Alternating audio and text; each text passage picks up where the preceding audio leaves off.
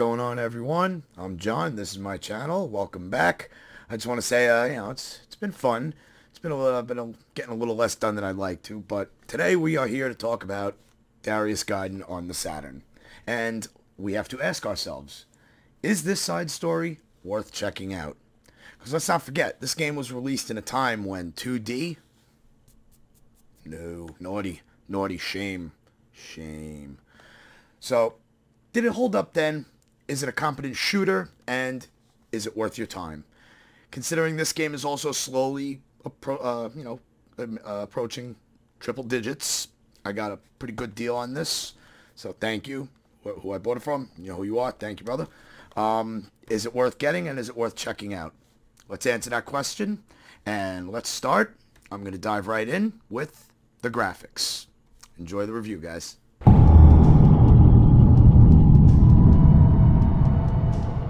Okay, visually, as I stated, the mid-90s, your game being 2D, it was considered inferior, a curse, you were garbage, trash.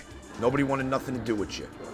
But there were those gamers, like myself, who realized that 2D is just an art style, and it will probably age better than 3D.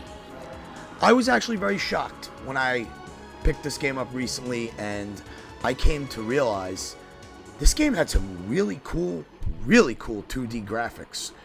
Very colorful, vibrant world, beautiful destruction. The enemies themselves, the colors, it all popped. Every area, all the different places you went, be it underwater, outer space, through a wasteland, a fallen city. Everything had a very cohesive visual splendor. The effects that you're going to see in this game, for example, like you're looking at right now, incredible. Your bomb that you'll use, your screen clearing attack, the black hole bomb, produces one of the coolest effects for a bomb in any shoot 'em up I've ever seen. I would say this game's main visual highlight, aside from all the cool parallax scrolling, the transitions, the transparencies, are the bosses. The bosses in Darius Gaiden, with the exception of that first giant battleship that definitely gives off the 3D vibe, all of them are huge, semi-screen filling, beautifully animated, 2D, all fish themed, kick ass, and a couple of cheap boss battles. In fact, I would dare I go so far as to say the boss battles are probably some of the most I've looked forward to. This game gives okay, what kind of boss am I going to fight next? And what is his clever name going to be? If you check out some of the names of these bosses, they are very clever. Otherwise, this game is just another awesome Sega Saturn 2D shooter that literally has aged very gracefully. With the exception of the odd effect here and there, overall, I'd say these graphics look just as good now as they do then, and unlike mid-90s 3D, these will stand the test of time for a very long time, because 2D is timeless. Now, let's move over to the sound.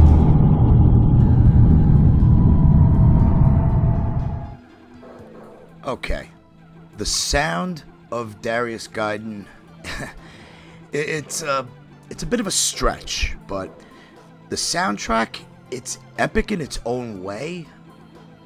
I don't know how you followers, fans, and shoot 'em up lovers feel about having opera in the background with your soundtrack. To me, it's a love it or hate it, and it may seem like not appropriate for this type of game at first, but I get it. If you follow from the intro of the game, humanity is damn near demolished. This assault, this sneak attack that the enemies took on humanity, nearly wiping out all their Silverhawks, it's like a do or die. This is it. Humanity's last chance. This is it. There's no failure. Failure can't be an option. So I think having like dramatic opera in the soundtrack and playing in the background of certain stages, I get where they're going for the scale of grandeur and trying to make it an epic of its own. I get it. I don't think a lot of gamers are going to understand that, though. The music, it's not bad. It's just, it's either going to be an acquired taste or you're going to absolutely fucking despise it. I hang somewhere in the middle. While there are really good soundtracks and good tracks in Darius Gaiden, overall, I think the opera bits, it could have been left out and the point could have been gotten across in just as strong of a manner. The sound effects, that's another story. The weapons all sound really good. The ambient noises you'll hear, the transitioning from stage to stage, all the effects, everything, every weapon, every attack, every explosion sounds as it should. I don't think there's really anything wrong with the sound design in the game, although the direction they went with the opera, that could be a hate it or a love it or completely forget about it. The sound, I can't say anything bad about it except the opera music. Take it or leave it. Moving on, the gameplay.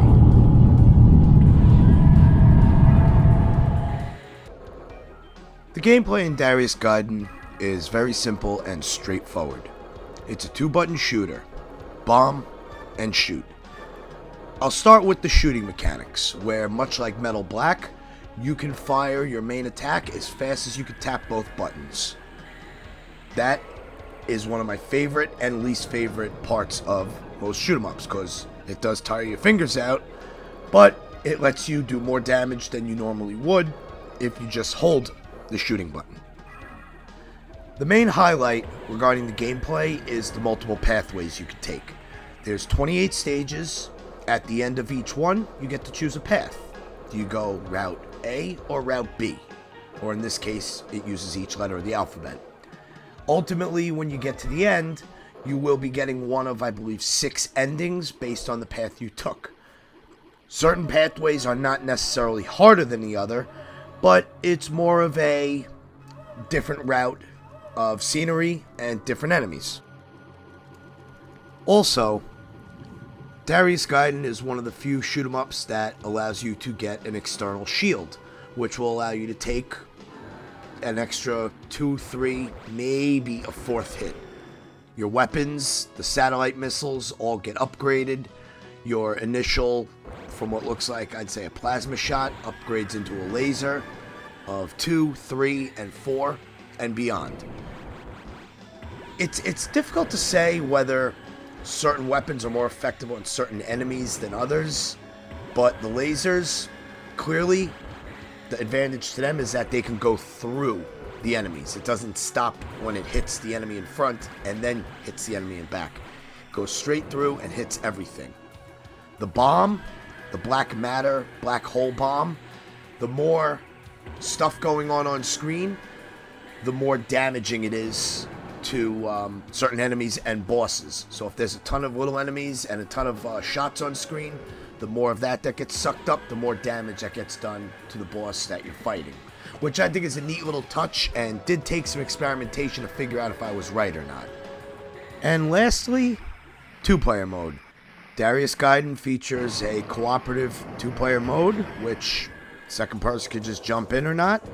And what I think is pretty cool about this is if you run out of credits, you can always just switch your controller over to port 2, hit start, and jump in without your score continuity. Or, well, in this case, you're playing as player 2 legitimately. Then you can use those last 3 or 4 credits to hopefully see an ending. Darius Gaiden is it could be a pretty tricky game here and there, but I think it's very well balanced and definitely worth your attention, and it's just a lot of fun.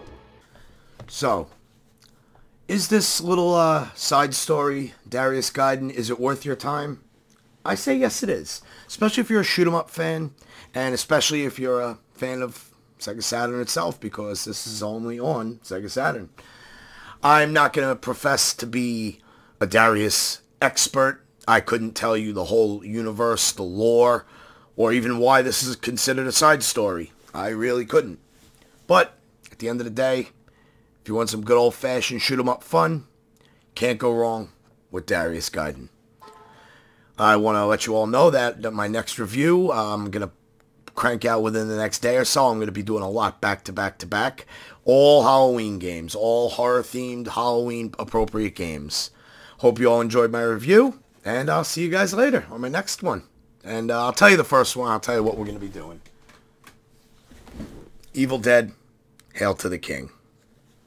Alright, see you guys on the next review, and have a good day, everybody.